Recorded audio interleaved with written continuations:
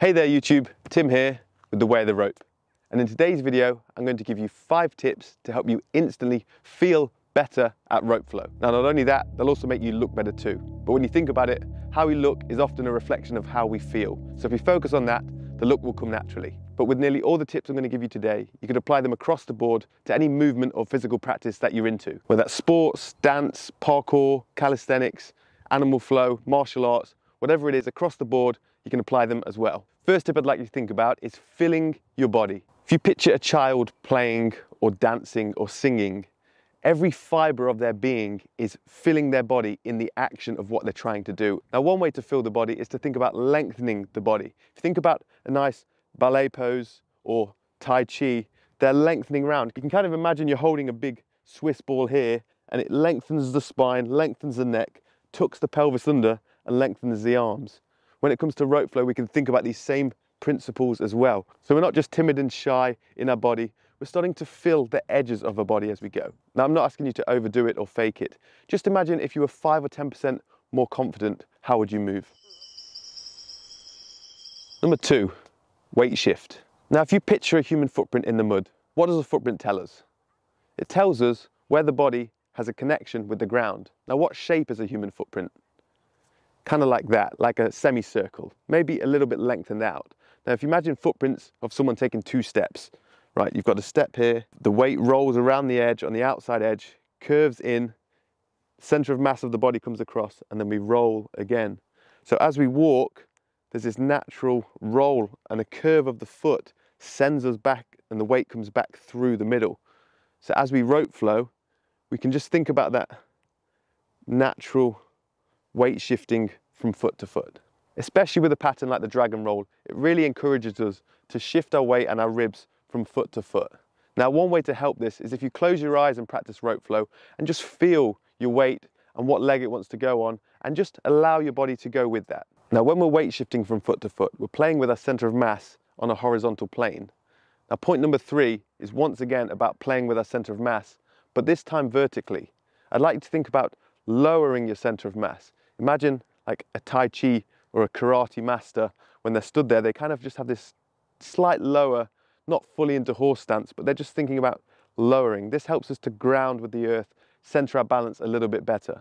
Once again, if you close your eyes in the practice and just lower, it might help you to feel where your center of mass is and ground down and find the balance a little bit better. And finally, as the point was about playing with center of mass, it's good to think about going higher as well. And this dance between lowering and highering a center of mass. Oftentimes, we get so stuck on one height and one plane when we're walking, we always remain at that height, that we don't vary the levels up. And this is what's going to keep us moving and keep us young, to be able to vertically shift our center of mass with grace and fluidity. Number 4, and the opposite of closing our eyes, is to have a focused gaze. Now, in yoga, they call this a drishti. Now, my take on this is that in order for the body to remain balanced and coordinated, it likes to organize around a level and horizontal eye line. And not only that, choosing a precise point in your eye line to focus on is like giving us a non-physical anchor to the world around us. Now, if you picture an animal hunting or in any sport where there's a ball or a person or a goal to focus on, or imagine, if you will, a ballet dancer, how their head looks when they spin. They have a focus point, they turn, find the point again to remain balanced. A simple way to implement this is just to choose a tree or a fence post or a flower to focus on while you practice. Now, when you change from underhand to overhand or side to side, it's okay to change the focus point. But just like we have intention with the body, we want intention with the eyes. This is actually probably the number 1 tip on my list, not only for how rope flow is going to feel if you have this focus point, but actually when I watch someone doing rope flow, it makes such a difference to how they look when they have a focus point and when they don't. As well as that, if you've got dyspraxia or hypermobility, or you coach someone with one of those, this has been the make or break cue that's actually helped them unlock the dragon roll. Without it, someone's head's rocking all over. They don't know where they are in the body. You give them that cue and suddenly the body learns to organize around it. 5th and final tip, relaxed but involved wrists. To grip a rope and rope flow, you want this sort of okay grip where the handle can kind of almost freely roll in here and we're not overly tight with the hands. Now, what I see with most people that first learn rope flow, and I did it myself, very tight grip on the handles, very focused on what's happening in the arms and the torso, but not much thinking about what's happening in the hands. Now, the beauty of rope flow is it connects the very tips of our fingers to our feet. And so often when it comes to moving our hands, we're very good at pronating. A lot of activities we do, throwing, swimming, there's a lot of pronation. When we allow the figure eight to ripple out from our spine to our extremities, there's this really nice, gentle supination that we can allow through the wrists. So along with this OK grip, we want to allow the wrist to work.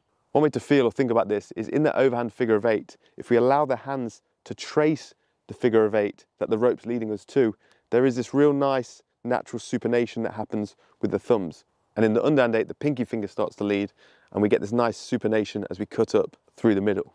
And my favorite pattern to play with wrist control is actually the paradiddle. Now, we don't want them to be completely loose and slack. We're not just swinging them around. We're trying to surf the narrow thread between too relaxed and too tight. Now, this is something you will naturally get better at as you practice more, but it's never too early to start thinking about.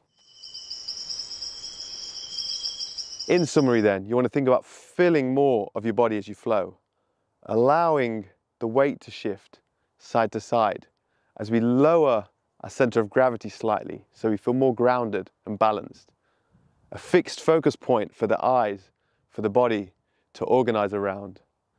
And finally, allowing the wrists to play too. And as you implement these, you should feel more of the whole body as a system come online. Basically, it should feel more fun. Hopefully that's given you some ideas to think about the next time you go and swing an old piece of rope. If you're new to rope flow and you want to learn more, I've got an 8 weeks to fluidity course. I really think it's one of the best places you could start. Or if you want to get a rope, both of them are at wayoftherope.com. If you want to learn more from me about biomechanics, well, I've got the School of Biomechanics. You can check that link below as well. Thanks for watching, and I'll see you in the next video. Ooh, what a beautiful tree. Sorry you fell, dude.